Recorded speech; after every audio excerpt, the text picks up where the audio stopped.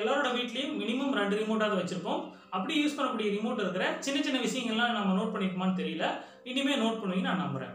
Okay. இப்போ remote எப்படி வேலை செய்யும் நம்ம எல்லாருக்குமே தெரியும். ரிமோட்ல இருக்கக்கூடிய ஒவ்வொரு பட்டனுக்கும் ஒரு வேலை வந்து முன்னாடியே ப்ரோக்ராம் பண்ணி வச்சிருப்பாங்க. நம்ம எப்போ அந்த பட்டன் அழுத்துறோமோ அப்போ அதனோட வேலையை செய்ய ஆரம்பிச்சிடும். ஓகே. இப்போ நம்ம என் கையில் 2 ரிமோட் இருக்கு.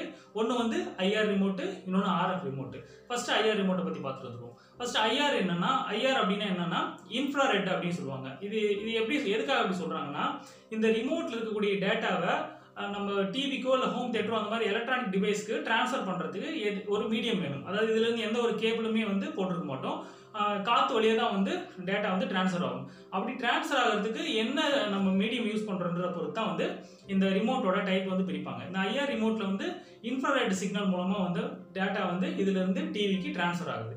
ஓகே. இன்ஃப்ராரெட் நம்ம எங்கே பார்த்துருப்போம் அப்படின்னா, நம்ம 90s கிட்லாம் தெரியும். நம்ம காலேஜ் படிக்கும்போது ரொம்ப ரேரான ஆளுங்க தான் வந்து ஸ்மார்ட் ஃபோன் கொண்டு வருவாங்க.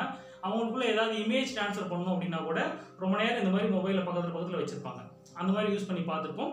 அதான் வந்து ஐஆர் சிக்னல் அப்படின்னு சொல்லுவாங்க. ஓகே. அடுத்து நம்ம ஆர்எஃப் ரிமோட். ஆர்எஃப்னா என்னன்னா ரேடியோ ஃப்ரீக்வன்சி அப்படின்னு சொல்லுவாங்க. இப்போ வந்து இதனோட அட்வான்ஸ் தான் வந்து இந்த ரேடியோ ஃப்ரீக்வன்சி அப்படின்னு சொல்றாங்க. இப்போ வரக்கூடிய ரிமோட் எல்லாம் வந்து இந்த மாதிரி தான் வருது. ஓகே. இதுக்கும் என்ன வித்தியாசம் அப்படின்னு பார்த்தீங்கன்னா, இது வந்து ரொம்ப டிஸ்டன்ஸ் கம்மியான இதில் தான் வந்து ஆப்ரேட் பண்ண முடியும். ஒரு 10 to 15 ஃபீட் தான் வந்து இந்த ரிமோட் வேலை செய்யும். ரெண்டாவது, இந்த ரிமோட்டுக்கு இடையில ஏதாவது ஆப்ஜெக்ட் வச்சு பிளாக் பண்ணிட்டீங்க அப்படின்னா இந்த ரிமோட் வந்து வேலை செய்யாது. ஆனால் இந்த ரேடியோ ஃப்ரீக்வன்சி ரிமோட் வந்து நீங்கள் வேற ரூம்ல இருந்து ஆப்ரேட் பண்ணினாலும் இது வந்து வேலை செய்யும். ஏன்னா இது வந்து டிரான்ஸ்ஃபர் ஆகக்கூடிய சிக்னல் ஸ்ட்ரென்த் வந்து அதிகமாக இருக்கும். ஓகே. இப்போ அடுத்து வந்து நம்ம இந்த சிக்னலை வந்து கண்ணில் பார்க்க முடியுமா? இன்ஃப்ராரெட் சிக்னலை கண்ணில் பார்க்க முடியுமானா கண்ணில் பார்க்க முடியாதுங்க. ஆனால் வந்து நம்ம மொபைல் கேமரால மூலமாக வந்து அந்த சிக்னலை நம்ம பார்க்கலாம். அப்படி கேப்சர் பண்ண ஒரு சிக்னலை வந்து நான் இப்போ காமிக்கிறேன். அதை பார்த்துட்டு வந்துடுங்க.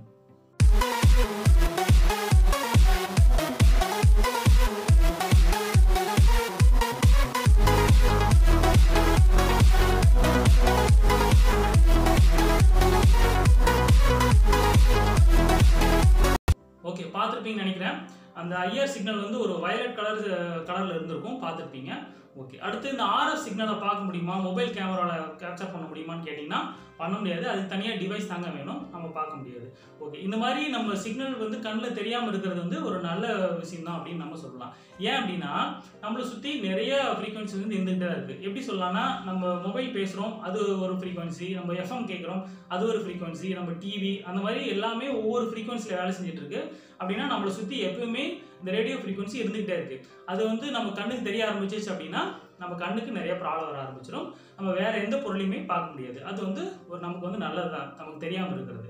ஓகே. இப்போ பார்த்துட்டோம். இது அப்ளிகேஷன் வைஸ் எங்கே யூஸ் பண்ணுவாங்க அப்படின்னு பார்த்தீங்கன்னா, இது வந்து ரிமோட் யூஸ் பண்ணுவாங்க, நமக்கு எல்லாருக்குமே தெரியும். இப்போ இதுதான் வந்து மோஸ்ட் ஆஃப் இடத்துல யூஸ் பண்ணுறாங்க. எங்கெங்கன்னு பார்த்தீங்கன்னா, இந்த car key, remote car lock பண்ணுவாங்கள்ல, அந்த கீழே வந்து ரேடியோ ஃப்ரீக்வன்சி தான் யூஸ் பண்ணுறாங்க. அப்புறம் வந்து இந்த ரிமோட் கார் டாய்ஸ்லாம் இருக்குல்ல, அந்த ரிமோட் காரில் இந்த ஃப்ரீக்வன்சி யூஸ் பண்ணுவாங்க. அடுத்து வந்து இந்த கேட்லாம் ஓப்பன் ஆகும் பார்த்துருக்கீங்களா? நம்ம போகும்போது ஆட்டோமேட்டிக்காக கேட் ஓப்பன் ஆகும். ஏதாவது கார் போகும்போதோ இல்லை ஆளுங்க போகும்போது ஆட்டோமேட்டிக்காக கேட் ஓப்பன் ஆகிற இடத்துல இந்த மாதிரி ரேடியோ ஃப்ரீக்வன்சி வந்து யூஸ் பண்ணுவாங்க. ஓகே. அடுத்தது வந்து நமக்கு ஒரு கேள்வி இருக்கும். இந்த மொபைலில் வந்து ரிமோட் ஆப்ரேட் பண்ணுறாங்க, மொபைல் மூலமாக வந்து நம்ம ஏசி, நம்ம டிவி இதெல்லாம் ஆப்ரேட் பண்ணுறாங்க, எப்படி பண்ணுறாங்க அப்படின்னு கேட்டிங்கன்னா, அதுக்கு பேர் வந்து யூனிவர்சல் ரிமோட் அப்படின்னு சொல்லுவாங்க. அந்த ஒரு ரிமோட்டை வச்சு எல்லா எக்யூப்மெண்ட்டையும் வந்து நம்மளால் ஆப்ரேட் பண்ண முடியும். அது பேர் யூனிவர்சல் ரிமோட். அது எப்படி வேலை செய்யும் அப்படின்னா, நீங்கள் பார்த்துருப்பீங்க, நம்ம மொபைல்லாம் வந்து ஃபஸ்ட்டு எடுத்தோடனே வந்து நம்ம எக்யூப்மெண்ட் ஆப்ரேட் பண்ணாது. அதனோட மாடல் இதெல்லாம் செலக்ட் பண்ணால் மட்டும்தான் அதுக்கப்புறம் தான் அது வேலை செய்யும். ஃபஸ்ட்டு அதில் இருக்கிற டேட்டாவை கலெக்ட் பண்ணி இது வச்சுட்டு அதுக்கப்புறமா ஆப்ரேட் பண்ணிச்சுன்னா அது பேர் யூனிவர்சல் ரிமோட் அப்படின்னு சொல்லுவாங்க. அடுத்தது வந்து பார்த்தீங்கன்னா லேர்னிங் ரிமோட் அப்படின்னு சொல்லுவாங்க. அது நம்ம பார்த்துருக்க மாட்டோம், அது ரொம்ப அட்வான்ஸான இடத்துல தான் யூஸ் பண்ணுறாங்க.